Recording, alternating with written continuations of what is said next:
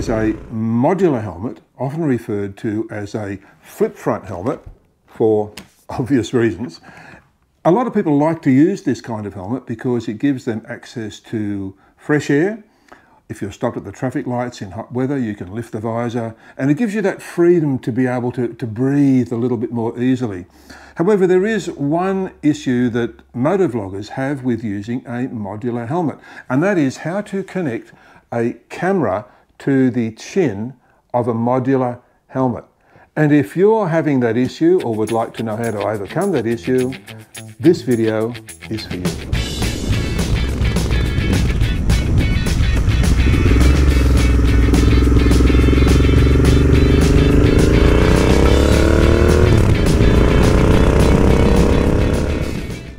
This is a helmet I prepared earlier. This is the helmet I use for motovlogging. As you can see, it's a modular helmet, flip front helmet. I really like this helmet a lot. It's my newest helmet. And you might notice that out here on the front, I have one of these little GoPro connectors. And into that GoPro connector, I put what I call my Meccano set. The goes up and down with the visor, but it does have a problem with that, but it's the best one that I found. What I use is I use my little Meccano here that I've made up, and it connects into the helmet like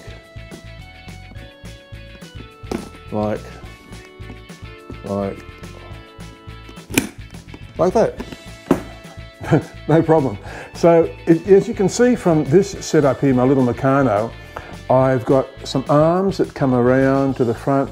These are all made up, and I can fit my GoPro camera onto here. I would do that, but I'm recording with it right now. So the GoPro camera comes into here, made up with all of these arms, and you can screw it in. Now, one of the things I like about this setup is that I can position it so that when I'm wearing the helmet, I can see the camera. I can see when it's recording, and I can see when it's stopped recording, and I can also see when it needs a new battery. And the other advantage of having it here right in front, well, not right in front of my vision, but sort of a little bit lower, of course you need to look past it, is that I can unscrew it, take the camera out, I can change the battery. It's a bit of a hassle, as a lot of you know, when you have the GoPro mod, but I can put it back in again. I don't need to take my helmet off, change the battery, put it in my pocket, and away I go. So how do we do this? There are a number of fittings that you would need to buy. So let's have a look at where we can get these fittings and see how we can put it all together. This is the Meccano arm setup that I made in order to be able to bring the camera around from the side of the helmet to the very, very center. And in order to do that, you do need a few bits. You need the base, which is swivel. You need a curve to bring it around. These curves you can get longer or shorter, a straight base, another straight, and this final component up the top connects to your GoPro media mod.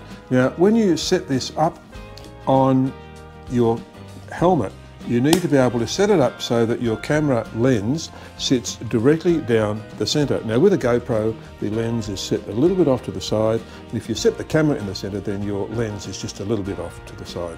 So you want your lens to be right down the center of your helmet. And when you set this up, you'll need to be able to position the camera body itself to allow you to be able to get your hand up inside to be able to pull the lever to lift your chin. And also it needs to be far enough away from your helmet so that you can lift the visor.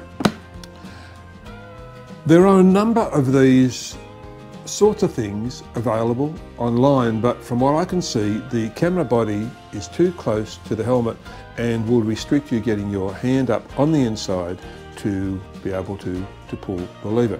So the best way to be able to do this is to buy these components and make it up yourself. And also when you do that, you can also set it up so that your microphone cable can plug into your camera at the best possible point for you. Here's my microphone here. It connects to the lead, of course, which goes down and out from the lining, back around, and you can see that I've got a fair amount of slack happening there. I've never had the lead jam, been no issue at all.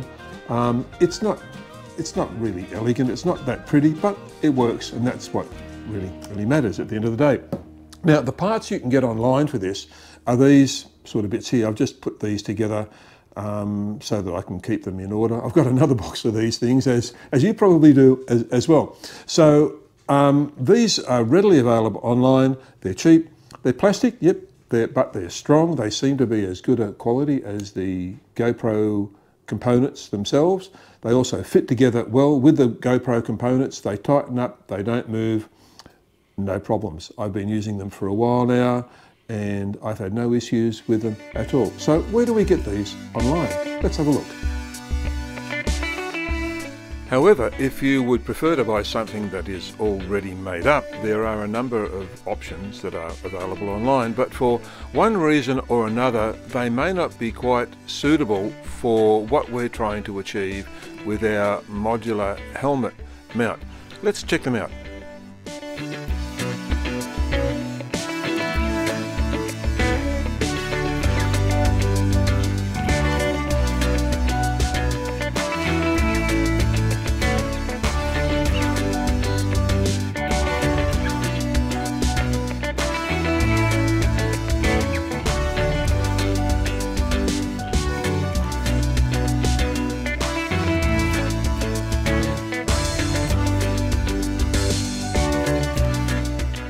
If we look at this setup we have here, you can see how close the camera is to the helmet chin. And if you can imagine this on a modular helmet design, it would be very difficult to be able to get your hand up between the camera and the helmet to access the lever. However, if you look at my helmet here, you can see how far the camera is away from the front of the helmet. Plenty of room to be able to access the lever and plenty of room to be able to lift the visor as well. Plus also you can look down into the camera and you can actually see what's happening. One thing that does need to be mentioned is that if you're riding a cafe racer style machine and your head is a little bit forward, you will need to tip the camera back just that little bit, which will bring it closer to the visor, but not really closer to the lever. Being closer to the visor may hinder the visor opening, but it's a small price to pay for being able to have a camera on the front of a modular helmet. So where do we get all these fittings and parts? I get mine from AliExpress, and I'm not promoting AliExpress as such because there are a number of similar sites such as Alibaba, Wish, Light in the Box, Fish Pond, etc, etc. Now these sites are what they call e-commerce sites, and what the overall site does, for example AliExpress, they have quite a number of smaller retailers who sell through their site. So that when you go into their site, you will see that there are quite a number of sellers, and when you choose something from individual sellers, you put them into your cart, and then when you click buy, the message goes out to each of the individual sellers. They put all their bits together, they send them to Alibaba, and then Alibaba puts them into a big box and then sends them to you. Now, the quickest I've had is probably less than a week from China to Australia, and the longest was over 4 weeks. And something to remember when you're buying through AliExpress or a similar site is that if you put individual items into your box from a number of individual sellers, Alibaba waits until each one of those sellers has sent your item to them before they send the lot. And I think the longest I had was 4 weeks, and I bought from 5 different sellers. And I think what has happened there is that Alibaba had to wait for them all to arrive, then sent them. So a little tip is, if you're going to buy from AliExpress or similar, see if you can make all your purchases from the one individual seller within the store. It's understandable that when you look at the items on these e-commerce sites and look at the price they're asking for them, you have to ask, how is this legitimate? How can they be selling things so cheaply? But I've bought a number of 1 cent, 2 cent, 5 cent items, and they've been fine. They've always turned up, and the quality has been good. They come in little plastic packets within the bigger box, and you rat through and you find them, and they're there. I'm not suggesting that if you buy from one of these sites everything will go well, but do your homework and make a decision and try it out and buy some and see how it goes. And my hope for you is that it all will go well as it has done for me. In finishing, I'd like to go through some pros and some cons of this kind of setup on your helmet. First of all, we'll go through the cons. One of the issues I have found is that depending on where you put your camera and depending on the bike you're riding, it can obstruct the view of the gauges under some circumstances. I haven't found it to be a real problem at all, but it's something that you might need to consider.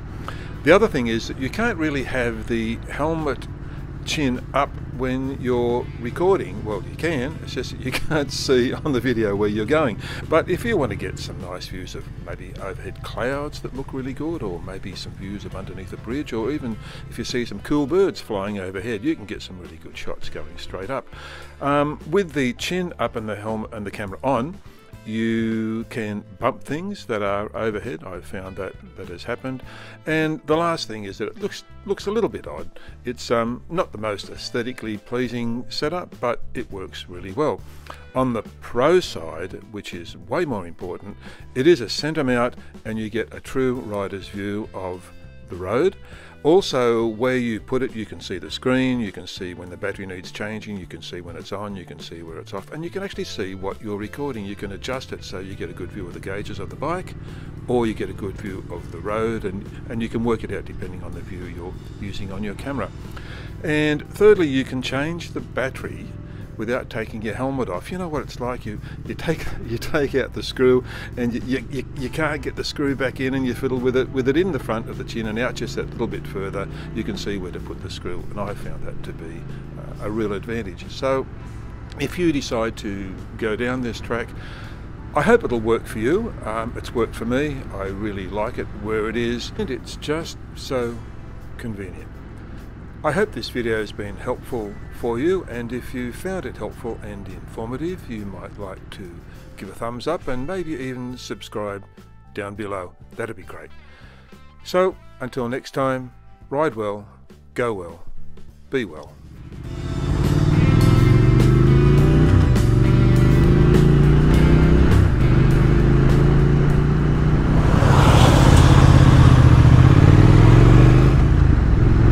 Love this truck.